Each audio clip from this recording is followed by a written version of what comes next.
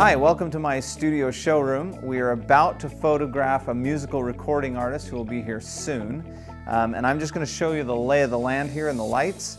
Our main light is a B2 head. It's bareheaded and it's going to light our subject, but it's also going to spill onto this reflector. And the reflector, a silver reflector, is going to pound a lot of light back. That way we don't have too deep a shadow.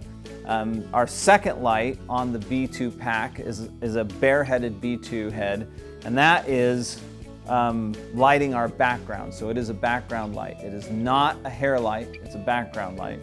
And it's at about a 45-degree angle from the background so that it lights it fairly evenly. Then above me, you can see there's another head that has a zoom reflector on it, and that's a B1 head. That's going to just be a hair light. I realize I have no hair, but our subject does, and that's going to separate him from that background. All right, we're in the studio with recording artist Ben Thompson, and we're ready to take the shot, so let's get that done. You ready, Ben? Let's do it. Raise that harmonica up a bit. There you go, perfect. Perfect.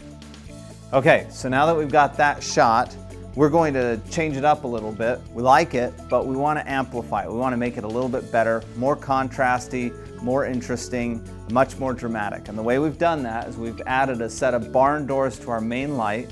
We've also added a 30-degree grid. So what's happening with that is it's going to really direct the light only where we want it. We've really closed the barn doors down, which allows the light to kind of slash across his face. It barely hits the harmonica, and then we've opened up the left side of the barn doors so that they'll hit the reflector and bounce back on his face just a little bit to give us some kind of fill in that dark shadow. But we still want a really, really dark shadow.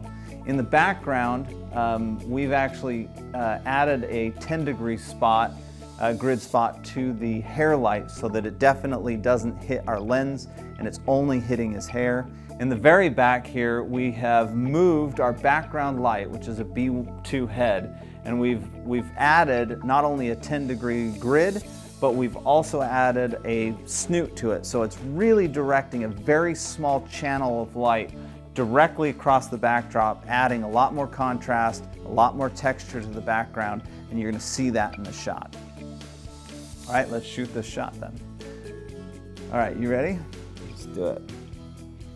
All right, chin down just a little bit, and awesome.